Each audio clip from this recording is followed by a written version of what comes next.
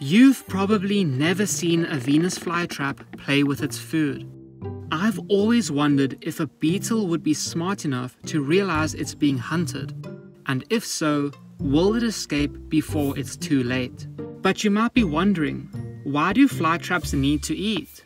Well, the soil where they naturally grow doesn't have much nutrition in it. So instead of using their roots to get food, flytraps catch their food. And yes, they do digest their food using acids, but only after they seal their trap.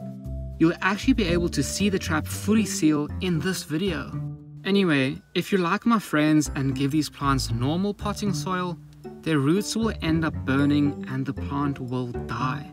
Therefore, we can copy the soil where they naturally grow by using peat and perlite, and never use fertilizers.